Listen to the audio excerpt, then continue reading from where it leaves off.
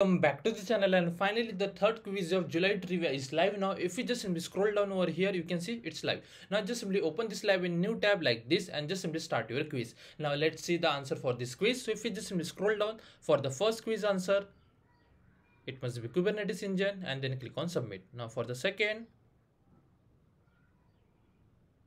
it must be twist CLI, and then click on submit. Lucene library, and then click on submit.